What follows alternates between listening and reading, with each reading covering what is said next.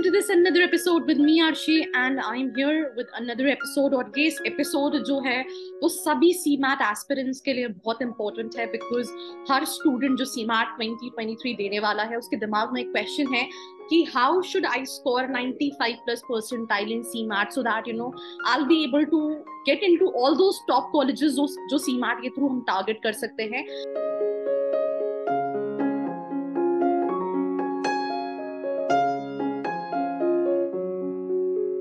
I have Brijwal with me, who already scored 97 plus percentile in CMAT.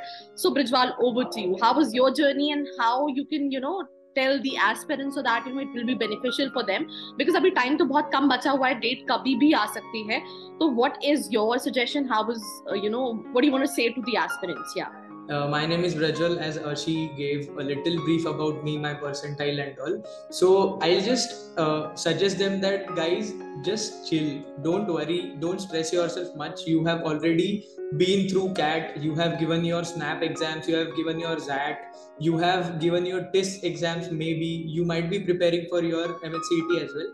So it's just that work on your, you can say, voids which you have left during your preparations. Learn from the mistakes you have been doing all the way by giving like 4 or 5 exams you have been. So I'll just suggest them to work on your like the places where you are lagging and not stressing it much. Give more importance to like scoring by attempting right answers rather than attempting all of them, I would say. But in case if we take CMAT to be like specific, CMAT is something where you have to score as well as you have to make sure that every question you attempt is right.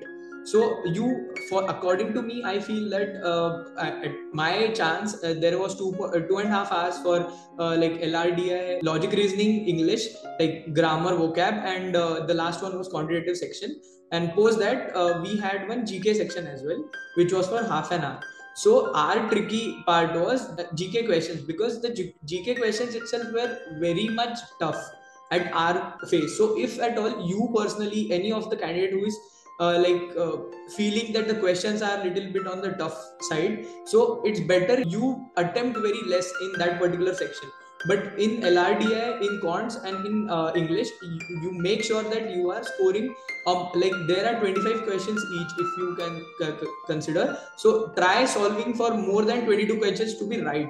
Then only you can aim for 95 plus percentile, or as you can say 97 plus percentile. Okay, and any suggestions, any last few days tips or tricks what you want to give it to these students? Yeah, so particularly I would give more emphasis on solving mock test, giving more mock test, like going on repetitive mock test, wherein the candidate can know the time as well as the amount of questions he is able to attempt, and also with the like the degree of rightness, you can say, or making every specific question right. So that all can be attained by giving regular mocks only.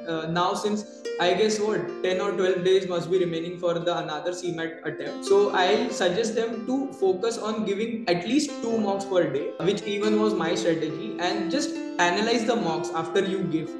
Just go on reviewing the mocks, because there only you will find your mistakes. Just work on it and give another mock. So it should be that schedule.